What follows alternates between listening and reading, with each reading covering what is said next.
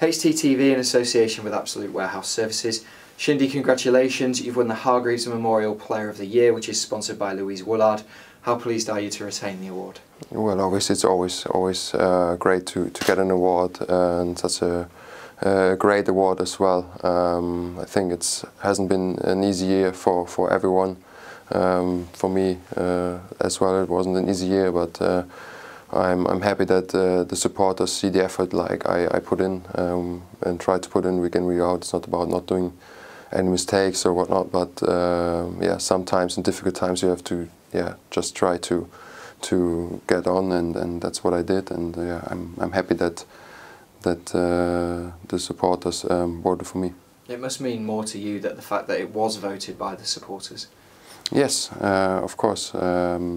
They've been absolutely outstanding through the whole season. Even when it was clear that we got relegated, they still supported us.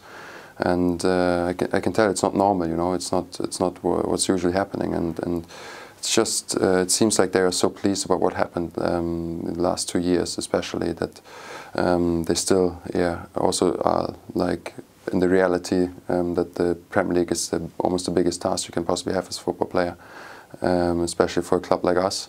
That's why it means a lot to me. To win the award once is a great achievement, but to retain it is something that's really special. Yeah, it is, I guess. But as I said on the stage before as well, it's like there are so many players who had a tough season and who just invested everything what was left in their in sense of energy and whatnot. Hoggy, for instance, or Terence as well.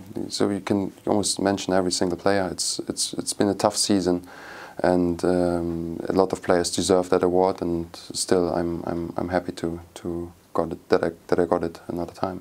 Congratulations. Thank you very much.